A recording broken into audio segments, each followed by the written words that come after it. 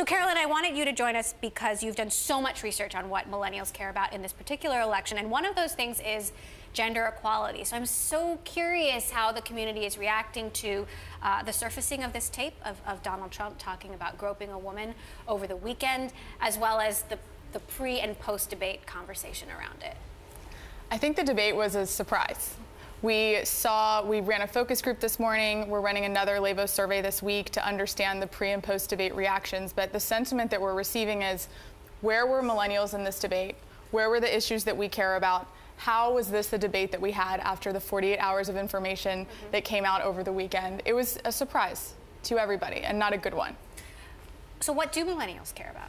So millennials care about economic issues, number one, and they care about them more than some of the social issues or some of the international issues that have come up over the course of the election. So in particular, student loan debt and gender equality in the workplace, so closing the pay gap is coming up as the most important thing. So, Biz, what was your reaction to the debate? Well, we had it on my wife's computer while we were cooking dinner, so I didn't catch everything. What I said to my wife right after it ended was, that seemed like a middle school argument. I mean, I heard, like, I just got bits of it, but it was like, you groped women, you deleted emails, no, you groped women, no, you deleted emails. And I was like, what is this? Are these supposed to, was one of these people going to be the president? And this is what they're talking about? But my wife did say that Hillary actually said a lot of smart stuff. She was paying more attention. So, Caroline, you know, there's been a lot of talk about this particular election being a race to the bottom, and I wonder how are younger voters reacting to that, given that they're, what, like 31% of the electorate, but not all of them vote. Exactly. So both candidates need their vote. So we're in this really interesting position because if you look at the numbers, millennials are now equal to baby boomers in terms of voting in this election. So millennials and baby boomers are about 31% of the electorate, 69 million people. The question is, will millennials turn out and vote to the same extent as baby boomers? Because the old folks, they vote, right? They vote. Yeah. Traditionally, they vote about 20 percentage points more than millennials. So when we ran our Lavos survey, we found that in our community of young professionals, 93% were planning on voting. And the 7% who were not planning on voting stated that they weren't voting because there wasn't a candidate worth voting for, end of quote.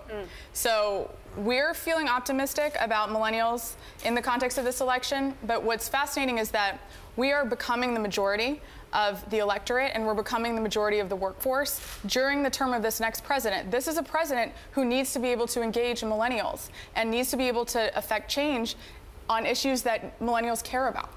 Now, big night for Twitter, as we mentioned, and I'm curious, you know, both Hillary Clinton and Donald Trump have used Twitter to great effect. Right. All politicians use Twitter. Well, curious how you've watched that, because some people claim that Twitter and Silicon Valley created Donald Trump or gave him a platform that obviously he wouldn't have had a decade ago. Well, from what I understand, he's always been sort of manipulative with, like, gossip columnists and everything, getting his name out there all the time, getting them to write things about him that he wants and push the right buttons, you know. I think he's one of those guys that I recommend, you know, don't tweet while you're drunk. You know, or some people just shouldn't tweet. But yeah, like you said, it's become sort of woven into the fabric of this, and now these tweets are big deals. Like, one tweet can make a whole news cycle. How is Twitter, how is social media impacting younger voters? Yeah, it's not just Twitter either, right? Right. Right. I think it's allowing for, obviously, a real-time conversation that opens up the floodgates. It's a positive thing overall from where I'm standing. It also allows us to better understand this group of voters who is already underrepresented in this election. So I'm all for the social media conversation continuing to amplify. If you take a step back and you look at yesterday's debate, where were the millennials? Where were the millennials in the audience? Where were the millennials asking questions? Where were the questions that are related to the topics that we've proven time and time again the millennial electorate, who's now equal to baby boomers as the largest group, care about? It was on Twitter. Just surprising to me. I agree with Carolyn. What's great about Twitter during the elections, I mean during the debates, is that people get to argue with each other that who normally wouldn't be able to argue with each other, and minds can get changed, and points can be brought up that aren't being brought up on the debates, and that's what's great about it. And other social media, whatever you can use, whatever tools you can use to sort of get in there with other folks is great. Silicon Valley, a lot of people in Silicon Valley, save one, have come out effusively supporting Hillary Clinton and very much against Donald Trump. What are your thoughts? Which candidate is better for innovation? I think it's fascinating, and I'll take the position of representing the millennial electorate overall, that there was no conversation about technology yesterday. There was no tie-in to Silicon Valley. There was no tie-in to innovation. I'd like to see more of that in the next few weeks, and I think it's critical. Do you have a choice? Do you have a candidate that you prefer? I'm here representing the millennial vote overall, so sharing that survey data. Because I know you'll tell me what you think. Well, I usually stay out of public politics. It kind of came from my early days at Twitter of maintaining a Switzerland-like stance for the whole company. But this time around, I do believe there's a wrong choice. Believe me. Believe me. And a right choice.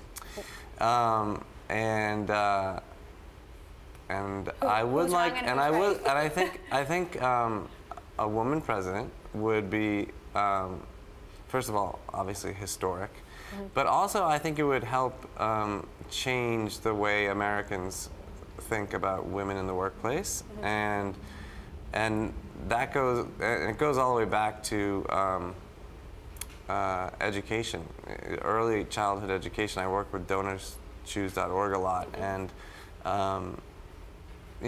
little girls are traditionally pushed towards the arts, humanities, and these sorts of things. But that's starting to change into science and math and so forth. And I just think having a woman president would be a step in the right direction.